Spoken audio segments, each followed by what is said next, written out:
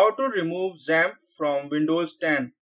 In this tutorial, I will explain you how you can remove the Xampp from Windows 10.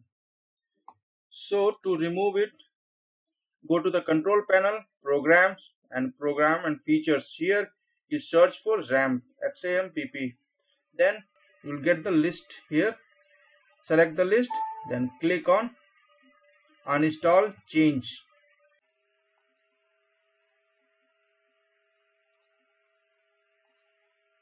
So a window appears and is asking for, do you want to uninstall Xampp and all its module? Click yes.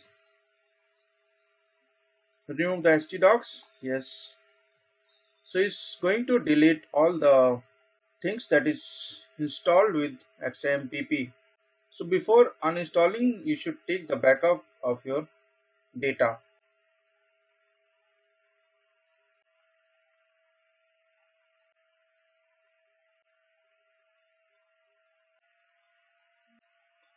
Wait for the uninstallation to complete.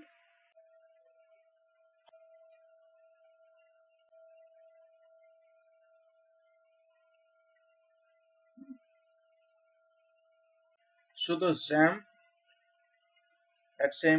has been uninstalled successfully. Click on OK. It's asking to complete the uninstallation. Setup must restart your computer.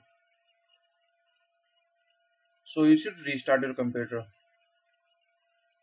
Thanks for watching the video and subscribe our channel.